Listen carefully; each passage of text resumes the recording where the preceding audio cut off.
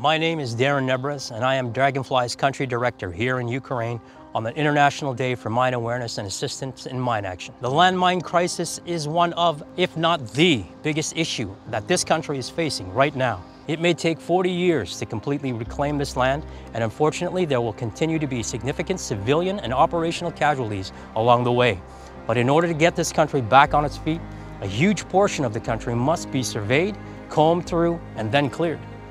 Draganfly stands in solidarity with Ukraine, and we are committed to supplying and utilizing the innovative drone technologies and personnel on the ground here to help demine this beautiful nation.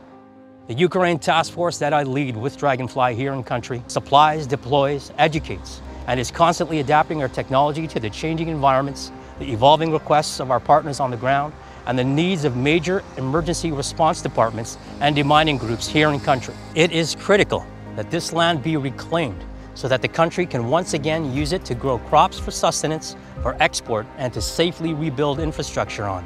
It is a painstakingly slow and methodical process, but our technology and drone solutions are making a real impact in increasing the efficiency, accuracy, and safety of demining operations. Our teams in North America are also hard at work at our Texas flight facility, replicating the challenging topographies and compositional characteristics of the ordnances we are encountering here in Ukraine for the design, validation, and optimization of standard operating procedures, sensor selection, and data collection for anomaly detection to aid in the identification of mines and unexploded ordnance of all types.